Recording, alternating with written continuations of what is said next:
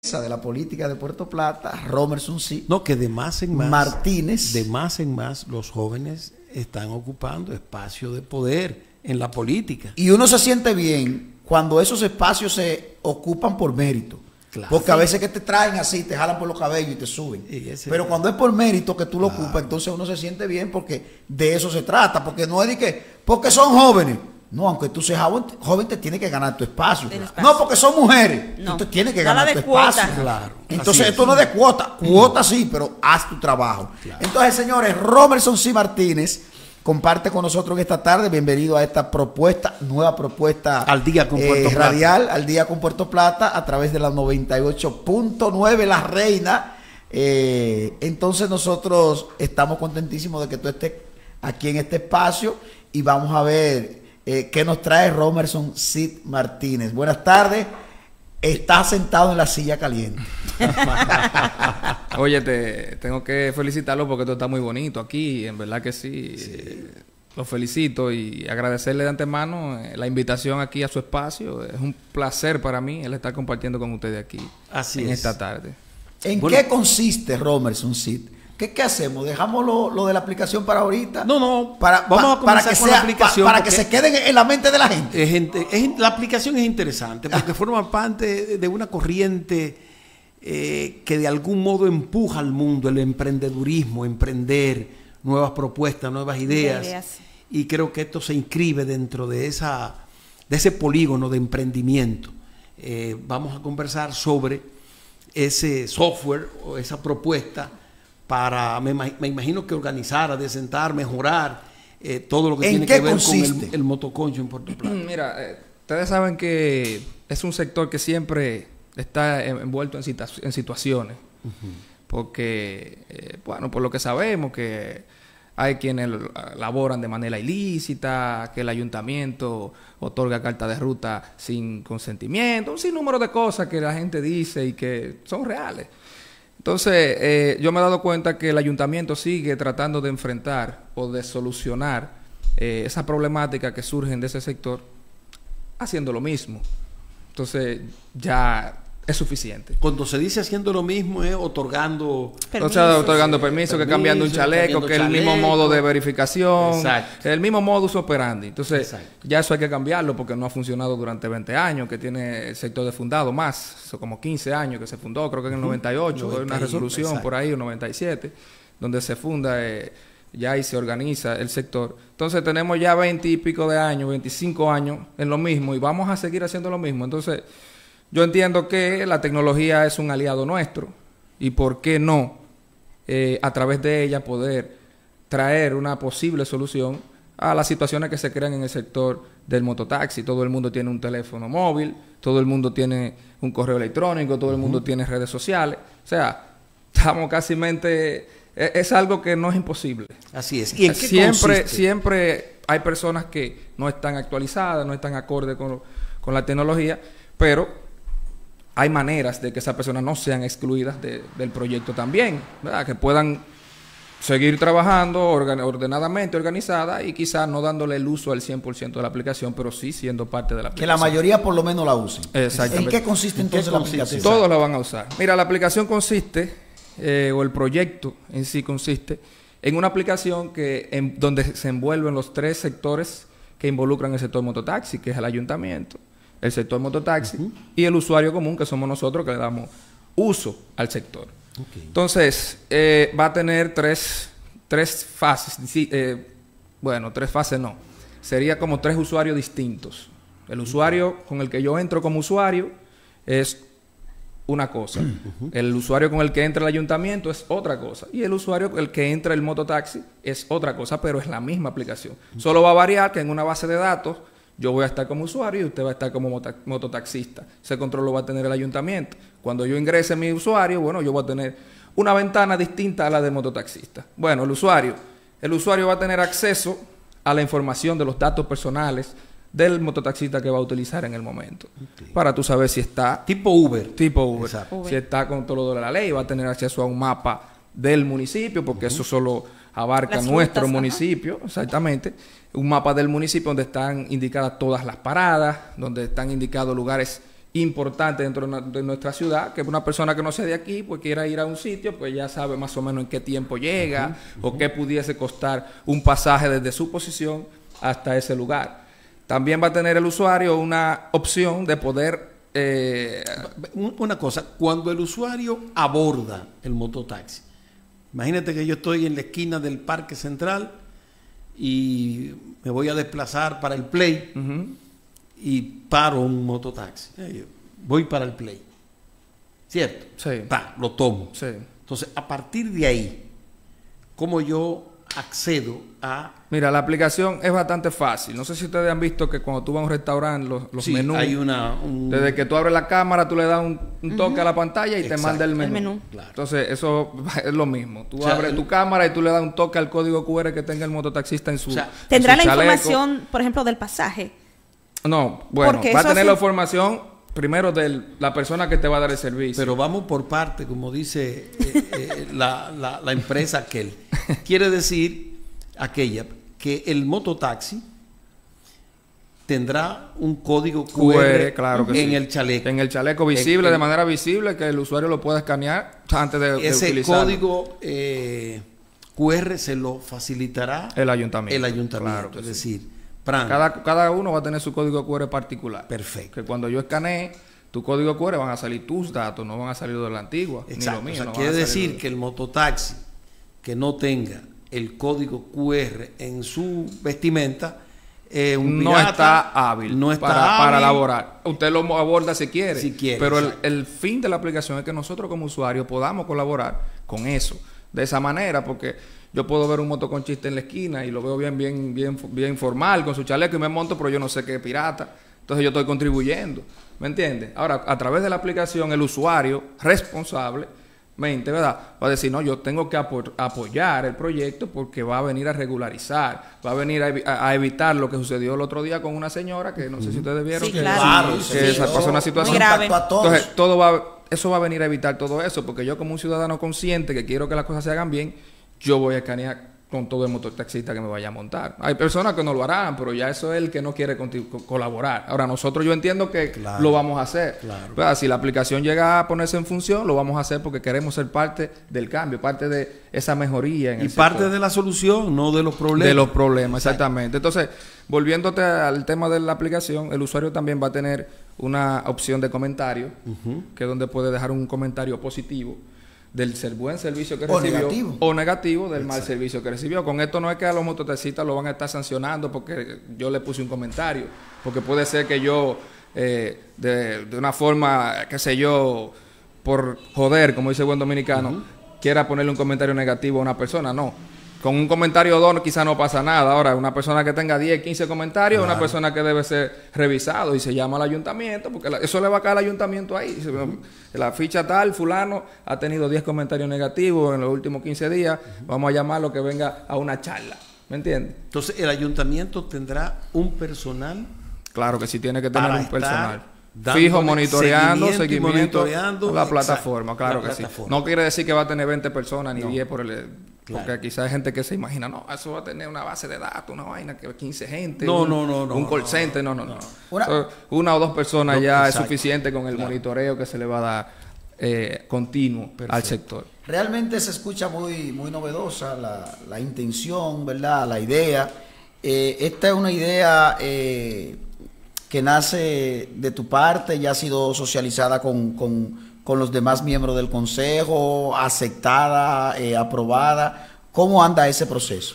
No, mira, nosotros intentamos presentarla en la sesión pasada. Se dio una situación en medio de la sesión, no se pudo terminar la presentación, pero sí ya está depositada en secretaría ya está depositada en la comisión O correspondiente. sea que cuando tú hablas de que el ayuntamiento va a asumir eso, lo hace suponiendo de que sea apruebe. acogida, sea aprobada, para Exactamente. que entonces pueda funcionar, ¿verdad? Exactamente, claro, no es que es un hecho. La gente Ok. que me ha dicho, ¿y cómo funciona? ¿Cómo la descargo? Yo no, todavía, porque está en un proceso de desarrollo Es y en una un idea, proceso de exactamente. aceptación también, porque ya luego que el ayuntamiento acepte, eso está en un 60% completado.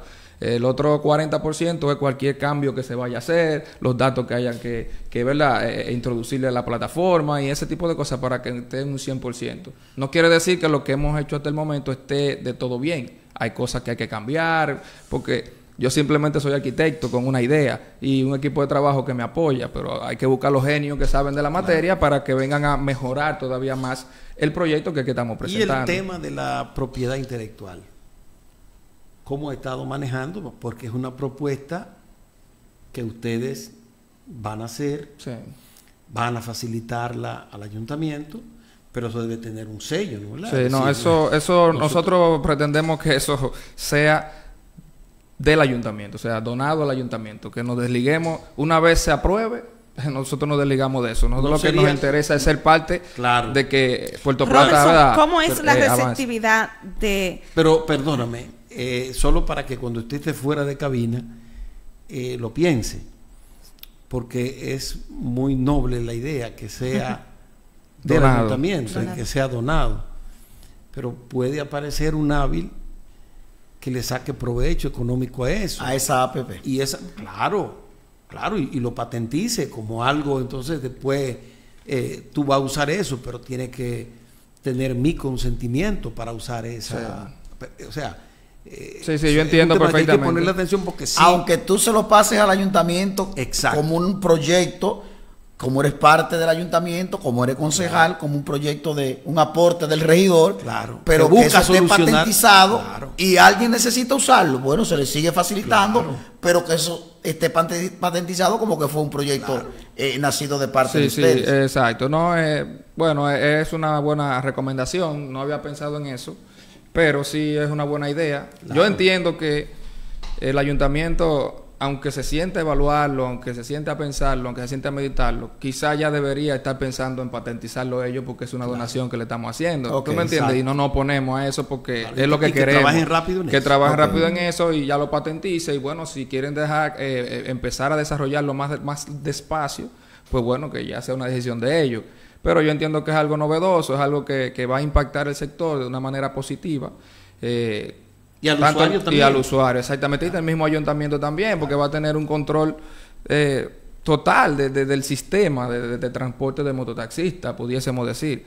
Hay muchísimas cosas buenas que tiene. Dentro de ellas es la capacitación de los mototaxistas también. La aplicación desde el usuario del mototaxista va a tener videos educativos. Ustedes saben que es difícil tú quizás convocar cientos de personas que vengan a escuchar una charla y que quizás se les quede algo, ¿verdad que sí? Pero si está en su teléfono, en cualquier tiempo libre, un pasajero, en cualquier tiempo libre, en la parada, en su casa en la noche, pues cumple una meta que el mismo ayuntamiento le va a poner a cada mototaxista. Bueno, tiene que ver estos 10 videos este mes, un ejemplo, y va ganando puntos que puede quizás descontársele, qué sé yo, del costo de su carnet o del pago del rodaje, un porcentaje porque ha cumplido la meta educativa. Y nosotros necesitamos que los mototaxistas se eduquen, porque nada más no nos dan servicio a nosotros, también le dan servicio al turista. Entonces, deben de haber cosas que deben cumplir, como qué sé yo, la vestimenta, conocer las reglas de tránsito, quizá aprender en cierto modo un inglés básico para poder por lo menos tener una interacción mínima con un turista, de hola, ¿cómo estás? Sí, te puedo dar un servicio de tal forma, claro, con tal precio, que mucha gente no lo sabe. Pero sí se puede educar a través de la misma aplicación, que es algo que yo entiendo que es de lo que más peso va a tener, que es la educación continua al mototaxista. América quería preguntar algo ahorita. Sí, déjala hablar para que después no nos acusen de machistas. ¿Cómo es la receptividad de la sala capitular cuando jóvenes como tú tienen este tipo de propuesta? Mira, es un poquito difícil. Y sobre todo, ¿y por qué fue que no se conoció cuando tú dijiste que se quiso presentar? Y perdón, siendo Romerson un regidor del Partido de la Liberación Dominicana. Entonces, sí, ¿cómo es la receptividad cuando se proponen cosas tan novedosas como esta viniendo de jóvenes como ustedes? Sí, mira, siempre trato de llevar ideas y soluciones, porque una de las motivaciones principales de yo poder incursionar en el mundo de la política, era que me cuestionaba muchas cosas. Decía, ¿por qué no se hace esto? ¿Por qué no se hace aquello? ¿Por qué no se hace lo otro? ¿Pero por qué, Dios mío? Entonces, eso me motivó a querer participar para estar donde se toman las decisiones, Sí. estar, ¿verdad?, donde se dan las opiniones, y tú ver si es por capricho o si es porque hay una necesidad de verdad que no se hacen las cosas. ¿Tú ves? Entonces, siempre trato de llevar ideas y proyectos y cosas que van en beneficio de la ciudad. ¿Qué te digo? Ah, sí, la perfecto, verdad. sí, me gusta, muy bien, pero ya como que se queda ahí, porque yo he llevado más de 10 proyectos y creo que ninguno se ha desarrollado, tú sabes. Entonces, lo que uno no debe es cansarse, tú sabes. Estamos aquí precisamente por eso, para servirle al pueblo, tratar de aportar, tratar de hacer algo. Entonces, yo no me voy a cansar de llevar proyectos y propuestas innovadoras que vengan en beneficio del municipio, se aprueben o no, le hagan caso o no, o la rechacen o no. Lo que yo voy a tratar de seguirlo haciendo mientras esté, ¿verdad?, o tenga el escenario donde hacerlo. Pero la comunidad ¿Ha tenido contacto con la dirección del sindicato de Mototaxis? Sí, claro que sí. Incluso nos vamos a reunir esta semana con uno de los sectores, porque hay varios sectores. Tengo que hacer contacto con el otro. Para reunirnos y explicarle, porque hay muchos de ellos que quizás no entienden, creen que tú lo vas a coartar de cualquier derecho. Darle o algo. informaciones. Una pregunta, porque a veces realmente hay ideas muy buenas, pero que hay que madurarlas. O sea, entiendo yo, humildemente, que se debe de socializar la propuesta con el sector mototaxi, para que cuando llegue ya a conocerse en el ayuntamiento, ya tú tengas esa parte avanzada. Exacto. Porque ya ibas a tenerlo a ellos aliados, Exacto. exactamente. Cuando ellos entiendan de qué se trata, yo estoy seguro 100% que los sectores van a aceptar. Porque los que están legal quieren que los ilegales o se legalicen o que dejen de usurpar sus Porque funciones. cuando alguien comete una falta y crea una mala imagen al sector, los afecta a todos. Exactamente, los afecta a todos. Una parte importante sin azúcar, una parte importante para así se lo toman los ricos. Para legitimar el proyecto, que no estaría de más, es tener algún sondeo de la apreciación del usuario con relación a en la este APP. caso nosotros que somos los ciudadanos, con relación a la aplicación. ¿Cuál es su valoración alrededor de eso? ¿Qué importancia le asignan? Porque eso tiene fuerza. Es decir, ya eso no es un proyecto mío. Ya hay una medición de opinión del usuario, del ciudadano, sobre los beneficios que podría acarrearle esta aplicación. Entonces, tener ese informe es importante. Tenemos que pausar. Lo que menos se pensaba Romerson es que su proyecto en el día de hoy sale fortalecido de aquí. Así es. Claro, porque aquí se piensa. Vamos a pausar y regresamos. Al día con Puerto Plata, por la Reina 98.9 FM.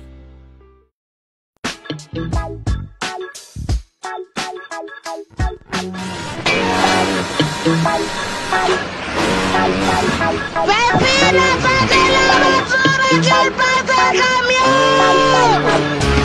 Si ves que la tire en la calle y le recógela, no la tire en la cañada, échale funda. Cuando el camión pase por tu casa, tú la sacas. Si echa la basura en funda, el medio ambiente feliz. Si ves que la tire en la calle y le recógela, no la tire en la cañada, échale funda. Cuando el camión pase por tu casa, tú la sacas. Si echa la basura en funda, el medio ambiente feliz. No la saque así, en la mañana sí, no la tire así, échala aquí. No la saque así, en la mañana sí. Se echa la basura en funda, el medio ambiente feliz. Saca la basura el día y la hora que le corresponde a tu sector. Estamos juntos en esto, trabajando unidos. Ayuntamiento de Puerto Plata, estamos cambiando. Plata realiza importantes esfuerzos para suministrar agua potable en toda la provincia. El cambio climático reduce cada día las fuentes de abastecimiento. Apóyanos de la siguiente forma. Para que puedan disfrutar de un buen suministro de agua potable. No demores en la regadera. Cierra la llave mientras te cepillas los dientes. Repara las fugas y filtraciones en llaves y tuberías. Lava los trastes en una bandeja con agua, no debajo de la llave. Ajusta el nivel de agua en la lavadora. Lava el carro con cubeta y esponja, no con manguera. Y riega el jardín por la mañana temprano o cerca de la noche. Cora Plata, pensando en ti.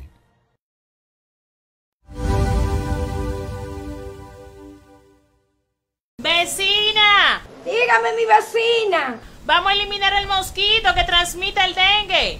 Venga, corra para que vea. Por eso, elimino de mi patio los recipientes que no uso y que acumulan agua. A mis tanques junto cloro por encima del nivel del agua. Espero 15 minutos y los tapo. Recuerde que unto cloro, pongo tapa y cero dengue en mi casa.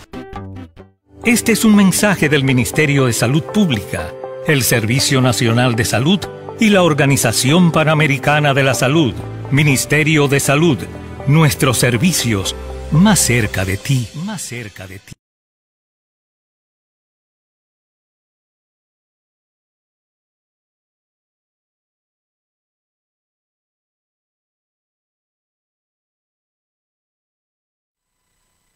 ¿Sí? Listo, de nuevo aquí en este interesante conversatorio. Bueno, yo pienso que está suficientemente explicado el tema de la aplicación que se le va gratuitamente a facilitar al ayuntamiento para que encamine la solución de uno de los grandes problemas que tenemos, que es el tema del mototaxi y básicamente el tema de la seguridad, que es muy importante. O sea, que el ciudadano, el usuario, sienta seguridad al momento de abordar a alguien, que no tenga el temor de que va a ser maltratado, atracado, golpeado, lo que sea. Es algo muy importante. Pero hay otros temas que yo creo que debemos conversar contigo, aprovechar la presencia tuya, que eres miembro del Consejo de Ediles del Ayuntamiento Municipal de Puerto Plata, y tiene que ver un poco con uno de los temas de la agenda. Tú sabes que el ciudadano presidente de la República, Luis Rodolfo Abinader Corona, estará visitando Puerto Plata mañana, ocasión del natalicio de la espada más importante de la restauración, nuestro Gregorio Luperón, y creo que hay agendado un encuentro del el ciudadano presidente de la República con los regidores. Ustedes están ya invitados, conocen, están al tanto de que esa actividad se realizará. Antes de responderte eso, algo que comentabas antes de la pausa, era de hacer una encuesta para ver la opinión del ciudadano. Romerson, permítenos tomar esta llamada. Buenas tardes. Buenas tardes. Sí, buenas. Sí, adelante, le escuchamos. Héctor. Sí. Yo estoy viéndolo por YouTube, probablemente tenga algún delay, pero yo quería hacer una pregunta, felicitarlo por el programa primeramente. Yo soy puertoplateño, pero no resido en Puerto Plata, y aprovechar que tienen ahí a un regidor, a un concejal, para dos cosas muy breves. Bueno, felicitarle por la iniciativa, pero el otro día conduciendo por el centro histórico de la ciudad, me encontré con una situación, y es que en algunos tramos, esas calles del centro histórico, donde estaba el mercado viejo y todo ese entorno, hay calles que no están lo suficientemente señalizadas, sobre todo para una persona que no es de Puerto Plata. Yo sé que es muy obvio para las personas que ya usan la calle porque es una ciudad relativamente pequeña, pero a mí se me pasó, tenía tiempo que no conducía por una calle y me metí en vía contraria. Amablemente un agente de la policía turística me advirtió de que estaba en vía contraria. Entonces el ayuntamiento debe trabajar en esa parte. obviamente una ciudad que genera envidia para cualquier ciudad del país, y más, sobre todo alguna de las ciudades de acá del Gran Santo Domingo, que es donde resido. Una ciudad que está organizada, hermosa, limpia, y eso hay que felicitar a las autoridades municipales, pero ese detalle deben tomarlo en cuenta. El detalle, discúlpame, es señalizar el uso de la vía. A veces están señalizadas las calles cuando hacen esquina con las vías principales, pero hay que señalizarle en todas las esquinas, porque hay que pensar que tenemos turistas, hay gente que está conduciendo que es de otro pueblo, otra ciudad, y el turismo está en auge en realidad en Puerto Plata. Entonces hay que tomar en cuenta esa situación. De hecho, con el tema del transporte en la ciudad, el municipio, la ciudad cabecera de Puerto Plata debe plantearse otros medios alternativos. Yo sé que la geografía es un poco complicada, pero habría que plantearse soluciones como, por ejemplo, la renta de bicicleta, modelos alternativos y sobre todo pensando en los que nos visitan. Entonces, esas dos cosas quería señalarlas para que se tome en cuenta desde el propio ayuntamiento como... Claro. Para que lo vean como algo que yo creo que es totalmente viable y fácil de aplicar, relativamente fácil. ¿Quién nos habla, por favor? José. José, gracias por tu llamada. Para nosotros es un honor que aún no residiendo acá en Puerto Plata esté conectado con Puerto Plata y que lo haga a través de este programa Al Día con Puerto Plata. Y aportando soluciones. Y que su preocupación cae directamente porque hoy tenemos un regidor. Y por la forma de expresión, sabemos que no es una persona cualquiera, sino que tiene mucho que aportar para nosotros. Así que muchas gracias, José.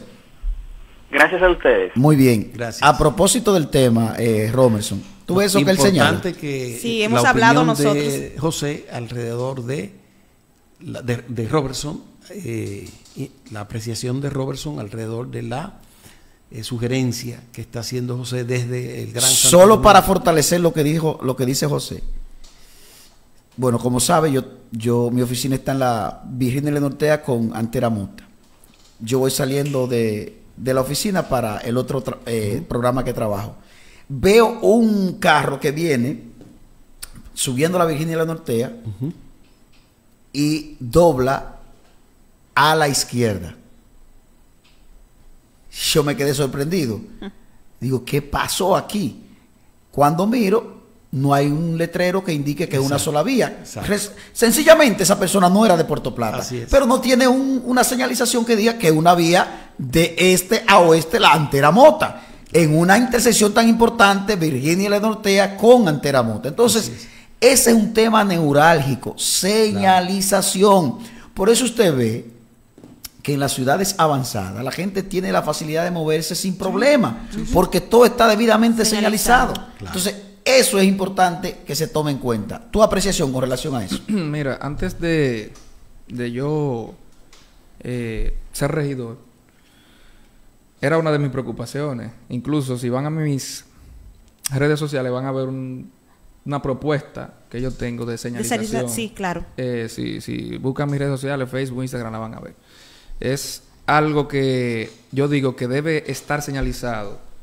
El último callejón del barrio más pequeño, chiquito o marginado, como lo quieran llamar, de nuestra ciudad debe estar señalizado. Claro. Tanto horizontalmente como verticalmente, porque somos una ciudad turística. Y si un turista llega, por la razón que sea, a un callejón de uno de esos barrios, ¿cómo sale? No sale. No puede salir. Y que desde el punto de vista semiótico, la señalización manda un mensaje. Orden. Sí. Entonces, es una de mis preocupaciones desde antes de llegar. Ya tú puedes ver por dónde anda más o menos, quizá la visión. Desde antes de llegar es una de mis preocupaciones. Yo tenía un proyecto que quería que se fuese desarrollando barrio por barrio, que se comenzara primero con un barrio céntrico pequeño en la ciudad, por ejemplo, barrio Invi, donde se señalice por completo el barrio Invi, tanto vertical como horizontalmente, las calles y los letreros verticales, pero también que se coloquen cámaras de seguridad. Cámaras de seguridad que las maneje el ayuntamiento, que no tenga que estar llamando de que al 911, que no sé qué cosa, que la maneje la ciudad. Claro. Entonces, ¿para qué? Para la misma seguridad. Que si pasó un suceso no lamentable en barrio Invi, ¿a qué hora fue? ¿Y quién fue? ¿Y en qué andaba? Y tú tienes las cámaras de seguridad para poder ver quién salió a esa hora, a qué hora salió, en qué andaba, qué vehículo, ver la placa, ver, tú puedes monitorear quién sale y quién entra del barrio a toda hora. Entonces, un plan piloto que comience en Barrio Invi, que después pase a Villa, pequeño. Progreso, que después pase a... De manera progresiva. De manera progresiva. De aquí a 20 años nosotros vamos a tener nuestra ciudad totalmente señalizada y totalmente segura, con cámaras de seguridad en cada entrada y en cada salida de cada barrio, porque no estamos diciendo que lo vamos a hacer en un año, ni que lo vamos a hacer en 2, porque conlleva dinero, logística y muchísimas número de cosas. Pero tener visión a largo plazo. Pero tener visión a largo plazo, un proyecto de ciudad. ¿Entiendes? Entonces, de aquí a 10 años tenemos la ciudad entera señalizada, mi hermano. Y con cámaras de seguridad en la entrada y en salida de cada barrio. José hace otro aporte y habla, y eso es una novedad, por ejemplo, la ciclovía. Lo que hemos tenido, no tiene que ser necesariamente la ciclovía, respeto al ciclista. Sí. Pero lo que hemos tenido la oportunidad de visitar ciudades, por ejemplo, como en Nueva York, tú te encuentras en cualquier esquina bicicletas estacionadas que se rentan. Claro. Para los turistas, eso sería una gran novedad en el centro. Aquí tenemos en Puerto Plata algunas. Sí, pero tú tienes que ir a un determinado lugar a rentarla. Sí. Yo te estoy hablando de cómo están allá. Sí. Que sencillamente tú vas y tú rentas tu bicicleta, terminaste y vuelves y la pones ahí. Sí. Eso también se pudiera implementar y es un buen aporte que también hace José. En cuanto a eso que José habla del ciclista, nosotros vamos a presentar prontamente un proyecto que en colaboración con el arquitecto Richard Moreta queremos preparar para la ciudad, que es el bicimetro. Se llama bicimetro, es una vía elevada que sea solo para ciclistas, que venga desde Playa Dorada hasta el centro histórico y desde el centro histórico hasta Amber Cove. O sea, es decir, que los turistas puedan venir a la ciudad en bicicleta, pero también el que trabaja puede ir en bicicleta. Pero no solo Amber Cove, va a tener distintas paradas. Por ejemplo, el que trabaja en Cofresí, el que trabaja en Lifestyle, por ejemplo, el que trabaja en Costámbar o vive en Costámbar, pues pueda subirse a esa ciclovía, ¿verdad? Que va a ser elevada y pueda llegar al centro de la ciudad sin ningún problema y pueda también, eso viene de la mano con algo similar al City Bike que hay en Estados Unidos, que tú puedes rentar la bicicleta en un punto X sin ayuda de ningún personal a través de una aplicación y punto. Entonces, más adelante vamos a estar presentando ese proyecto. Bueno. Que ya ese es un poquito más ambicioso. Sí, pero es un poquito más ambicioso, pero es un proyecto, un plan de ciudad, ¿me entiendes? Es un plan a futuro que si no se puede hacer mañana, pues se puede hacer en 5 años, pero tú lo tienes ahí en carpeta y tienes esa idea de que tú en 10 años vas a preparar ese proyecto. Bueno, pues no es lo mismo que no está sucediendo ahora, que las calles no podemos ampliarlas porque dejamos que construyeran a orillas de ella, ¿me entiendes? Así y ahora es una situación. No, recuperar ciertos espacios públicos es un dolor de cabeza. Así es, el tiempo avanza muy rápido. Sí. Y hablamos de la aplicación, hablamos de la sugerencia de José, pero yo decía en la introducción que aquí también tenemos a un joven político. Político. Y que quizá nos convoca a nosotros a preguntarle cómo ve el desarrollo del proceso que se está dando en su partido y además de eso, de cara al futuro, algún tipo de aspiración. Ya, mira, tenía que responderle lo de ahorita, lo del asunto de las encuestas. Es algo que es bueno hacerlo, pero ya nosotros hemos hecho ciertas inversiones, tenemos que recuperarnos para hacer la encuesta. Es muy buena la idea, se lo agradezco, porque en verdad la población, el apoyo de la población, el apoyo del sector mototaxi, exactamente, vienen a fortalecer eso. Y si hay buena aceptación, que hasta el momento en las redes sociales ha sido positivo todo, nada negativo. Entonces yo entiendo que sí, que podemos hacer el asunto de la encuesta. En cuanto a la visita del presidente, no he recibido ninguna invitación hasta el momento. Pues no es con los regidores, es con los regidores del PRM. Exactamente, debe de ser, porque yo particularmente no he recibido ninguna invitación particular a ninguna reunión ni nada. Yo pregunté ahorita porque... Sí, bueno, esperemos que de aquí a... No, ya no te van a invitar. Pero si le invitan, usted estaría dispuesto. No, claro, pero que yo tengo un compromiso con mi ciudad. No, y que es el presidente de todo Dominicano. De la República. Aunque no estemos de acuerdo con él. No. Pero acá merece respeto. Y claro que iría si me invitan 100%. Entonces, ¿cómo ves la situación del Partido de la Liberación Dominicana en Puerto Plata? Y luego le responde entonces la pregunta de nuestro compañero La Antigua. Bueno, mira, para nadie es un secreto que la población tiene cierto desencanto de la decisión que tomó en las pasadas elecciones. El pasado más cercano, agradable y amigable que tiene es los gobiernos del Partido de la Liberación Dominicana. Sí. Entonces, la gente ya está haciendo sus comparaciones y nuestro partido, la mayoría de los líderes están en él más activos que nunca con el asunto de la consulta que tendremos el próximo 16 ¿Tú de te refieres a los octubre. líderes de la cúpula? Los líderes políticos, los líderes políticos. Sí, los líderes políticos. A todos los niveles, Se los líderes políticos. Antigua, a se lo de la defendió. cúpula. Los líderes Los que políticos. mueven masa no están. Los líderes políticos. Los Ok. líderes políticos, Ok. todos. Ajá. Están muy activos con el asunto de la consulta que tendremos el próximo 16 de octubre. Yo entiendo que nuestro partido está creciendo. Hay muchos jóvenes que se han inscrito como nuevo presidente de comité de base, como nuevo presidente de comité intermedio. Yo entiendo que el PLD está marchando bien aquí en Puerto Plata. Lo que sí, debo defender mi clase. Deben de darle oportunidad a los jóvenes para que ese nuevo liderazgo que se está formando, pues sea liderado por esos jóvenes que quizá estamos tratando de ganar un espacio, no dado, como usted mencionaba, Claro. ni impuesto, sino ganado. Que no se le pongan trabas, ¿me entiendes? Romerson. Como se hacía anteriormente, como se hace en todos los partidos. Romerson, porque se hace en todos. un paréntesis ahí, me veo obligado a interrumpirte. El mejor ejemplo que tiene el PLD es este muchacho, Juan José Jiménez, el hijo de Felucho. Vicepresidente. Brillante, ese muchacho lo dejan. Sí. Y sería el PLD estuviera con otra percepción. Sí, una estrella. Pero es una entonces, ¿qué estrella. pasa? Mérito, y allá hay mérito. Economista. Pero entonces tiene que estar por debajo de los dinosaurios. No, porque él es vicepresidente. Es Ajá. vicepresidente. El presidente, si en vez de poner a quien pusieron, hubiese sido él o algún otro joven con mérito, quizá estuviera en otro nivel. Va a llegar su momento. Va a llegar su momento, sí, porque ya está así de cerca. Así de cerca. Sí, y se ha comportado de una manera extraordinaria. Oye, la preparación, el tipo es una estrella, mi hermano. El muchacho conversa bien, pero Sí. el tiempo se nos está yendo muy rápido. Claro, Él dice que el PLD está bien. Son sus aspiraciones. No, sus aspiraciones. antes de eso, breve, antes de las aspiraciones, ¿cómo ves el proceso? ¿En qué proyecto tú estás ubicado dentro de este proceso? Nosotros estamos apoyando a Abel Martínez. Abel Martínez. Entendemos que es la persona idónea para representarnos. Representa la juventud, representa la experiencia. Oye, tiene una buena gestión sí, que exhibir una como buena síndico de gestión Santiago. Mira, yo particularmente que estudié en Santiago y salí antes de que él asumiera su rol de síndico, de alcalde de allá. Cuando yo volví, mi hermano, yo dije, no, pero Esta es una ciudad diferente. esta es una ciudad totalmente diferente. Al hombre hay que darle su banda, como Sí. dicen. Entonces entiendo que es la persona idónea para representarnos y para poder liderar el país. Así como él pudo transformar a Santiago, que te lo puedo dar yo como ejemplo, que estudié arquitectura y tuve que andar mucho porque nos ponían a hacer mucho trabajo de campo y cosas. Sí, ese eslogan lo proyectó mucho. El que cambia una ciudad, cambia un país. Sí, yo creo en eso. Sí. Bien. Aspiraciones. Bueno, mira,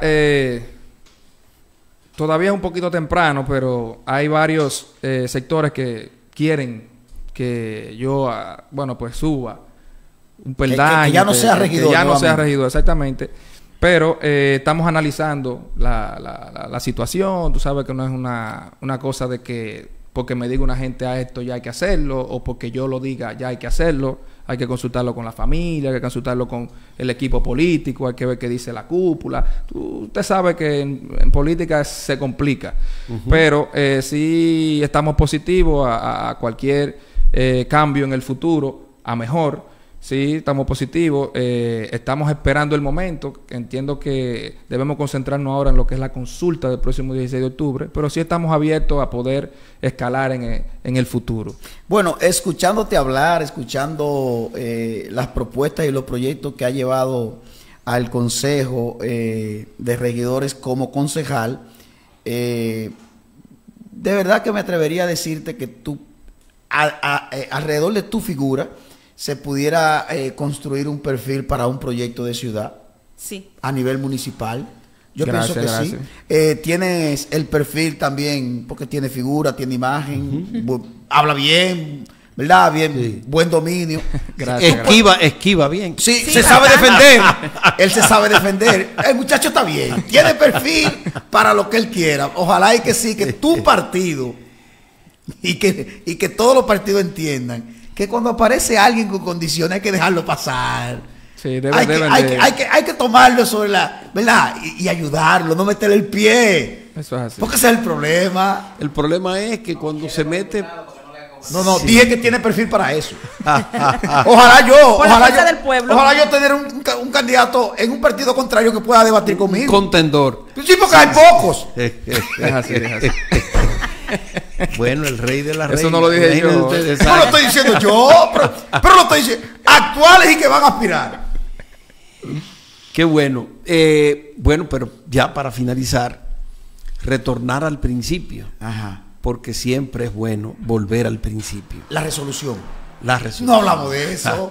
Romerson, hay una discusión a nivel de Puerto Plata porque se aprobó mediante resolución declarar el día de mañana, 8 de septiembre, día de regocijo municipal. Pero le agregaron ahí la coletilla de que no laborable. Entonces se ha armado el titingó, como dicen por el campo mío, porque muchas empresas han dicho, yo no tengo que ver con eso, yo voy a trabajar. Entonces, ¿qué fue lo que pasó ahí? Ustedes, porque decía yo, y lo tengo que decir ahora contigo aquí, que eso me sorprendió porque conozco que hay varios abogados que son incluso concejales. Del consejo. Y además tenemos el consultor jurídico. ¿Qué pasó ahí? Que se le puso esa coletilla de no laborable cuando se sabe que eso no es vinculante al sector privado. Por lo menos el sector privado. Porque yo le decía a Asmeri que claro está que todas las instituciones públicas no van a dejar al presidente solo en el malecón, porque con ellos que lo van a llenar. Eso es así.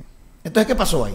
¿Tú estuviste en esa sesión? Sí, es básicamente lo que usted acaba de mencionar. O sea, no es que el sector público, privado está obligado a cerrar ni nada por el estilo. Fue algo que se encontró allá. O sea, ya eso existía. Lo que existía era mediodía, no laborable. Entonces, siempre había una situación con los bancos y las instituciones públicas que si van a cerrar, que si esto, que si aquello, que si mediodía, que si un día. Entonces, una preocupación de nuestra presidenta, la presidenta del consejo, era tratar de buscarle un bajadero a eso, porque ella tiene 2 años, 3 ahora, presidiendo el consejo, y siempre la llamaban, y siempre la cuestionaban, y siempre la cosa. Entonces, surge de ella, bueno, pues que sea día completo, declarado de regocijo municipal no laborable. Claro, las instituciones públicas son las que quizás deben apoyar eso, porque ¿verdad? Pero ella sabe que eso no es vinculante. No, claro. Qué lástima que haya sido para buscarle un bajadero y que no se haya ella y el consejo sencillamente acogido a lo que establece la ley. Si usted sabe que va a aprobar algo que no es vinculante, no hubiese sido más sensato ponerle declaramos día de regocijo municipal. Ya. Bueno. No laborable, opcional. Exacto. Si tú le hubiese puesto ese chinga ahí, opcional, cae bien. Pero para eso hay que pensar un chingo. Sí, entonces, estaba así.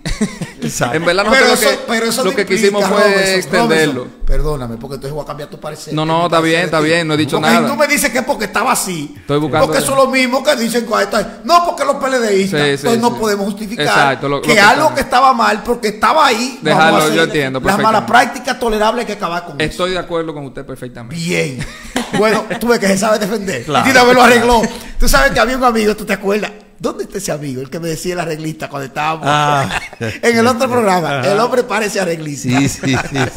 No, porque tú sabes que hay que saber navegar, porque es complejo. Sí, así es. Bueno, pues, el tiempo. El implacable, como dice Pablo Milanés, siempre una huella deja. Desearle a Romerson éxito con esta propuesta. Decirte que cuentas con nosotros, con este programa, para apoyarte, porque entendemos que es una propuesta viable. Y creo que debemos invitarlo porque en el tintero, como suele decir la gente, quedan aspectos muy importantes que tenemos que conversar con él. Valoración acerca de las ejecutorias del ayuntamiento, es decir, sobre todo si ya le estamos construyendo un perfil, o qué consejo puede darle al ciudadano que preside el poder local. Sí, porque realmente uno se cansa de llevar propuestas buenas, interesantes, y que no encontrar el apoyo. ¿Qué pasa? Entonces que uno no hay quisiera eco tener como la batuta o el sartén agarrado por el mango. Sobre esas cosas podemos porque conversar. estamos cansados de valorar gestiones municipales por recoger basura, hacer un contenedor y falta una calle. Ya de eso estamos cansados. Claro. Hace falta un proyecto. Estoy de acuerdo. De ciudad. Claro. Estoy de acuerdo 100%. Y di que porque una gente trabaja mucho y se levanta temprano. Por Eso eso es muy bueno. tampoco. Pero eso es muy bueno. Pero eso es muy bueno. No es suficiente.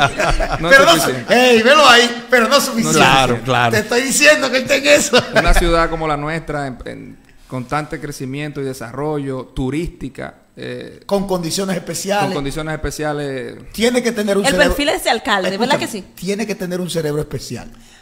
Bueno, yo pienso que más que. Yo pienso en equipo. Claro. Es decir, necesita tener un conjunto, Un buen conjunto de piezas de equipo. para que pueda construir ese Sobre todo proyecto lo que- de ciudad y trabajar. Sobre todo lo que tú decías los otros días. Está bien que usted ande con su lambones, que le lamben los tragos. Sí, pero tiene que tener- aparte de eso, conseguir hágase rodear de gente que Que piense. tengan algo en la cabeza. Que tengan algo en la cabeza. Bueno. Señores, hemos llegado a la parte final con esta entrega súper interesante en el día de hoy, como todo lo que hacemos aquí, porque este Mañana es es un día programa. de regocijo no laborable, pero nosotros trabajamos mañana. Nosotros tenemos que venir. Sí, vamos a hacer el Sí. programa. Hay que decirle a la gente las cosas que nuestro presidente. Claro, claro. Mañana vamos a estar Sobre todo agradecerle a los amigos Radio Escucha que han estado interactuando con nosotros. Siempre recordarles que este es un programa abierto para que ustedes puedan No, y expresarse. mira, se está extendiendo. No, pero es que tú sabes. De Santo Domingo. Pero es que tú, recibimos la llamada, pero es que tú o sabes sea. que donde estamos tú y yo, la cosa se pone buena. Jasmeri, No, no, no.